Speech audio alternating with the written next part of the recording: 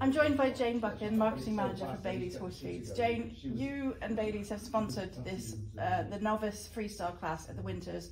We think for over 15 years, which is, we're so grateful for that loyal support, but you personally have seen a lot of those championships. You've seen a lot of combinations dancing down that centre line. Just tell us a little bit about how you've seen things change in that time. For a start off, the classes have grown enormously. I know that. I know all the qualifiers are all hotly contested now. And it's really great to see how everyone everyone puts a lot of effort into their floor plans and their music anyway, but they're all able to put really slick act together these days, and everybody's kind of on a level playing field from that point of view. But certainly numbers have grown, and it's great to see with the gold section, some of the winners of our gold section, the young horses, have gone on to have really successful careers, really gone up the ladder. And then the silver section, it's great.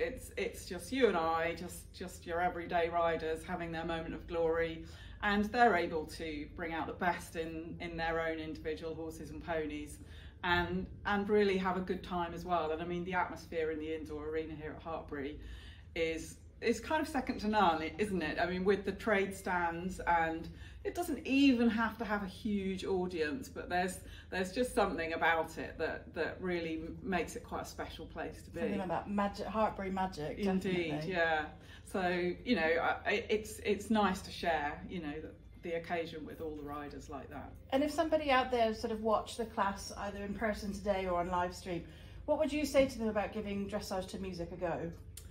I would definitely say, don't be daunted. I mean, personally, it all sounds like, quite a lot to be doing to me, but I think certainly if you want a chance to get to a championships like this, it's actually really quite a good class to go for, because you can bring out the best in your horse. So you can emphasize all their good points in your floor plan, and then you can choose some fun music that actually, that you can relax to, if you like, something that you're familiar with and you enjoy. So I would definitely advocate giving it a go.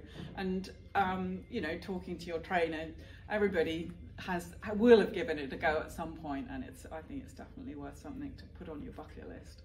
And dare I ask, in all the championships, all the lovely silver plates that you've presented, do you have a winner that sticks in your mind?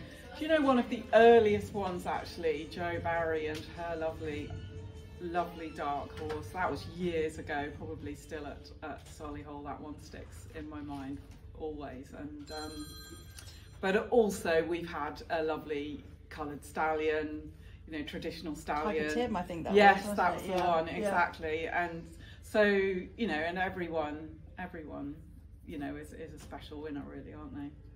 And Jane, you've just given us the really welcome news that Bailey's are going to continue to support this championship. So we're really grateful. And did you have anything that you saw today that caught your eye to present the Novice Silver Prize to? Well, there's still quite a few to go, so you can never kind of jump the gun. But yes, there are certainly some earlier combinations that looked like they were going to score right up there. But it is a little bit one of those classes. It's kind of not over until it's over, really.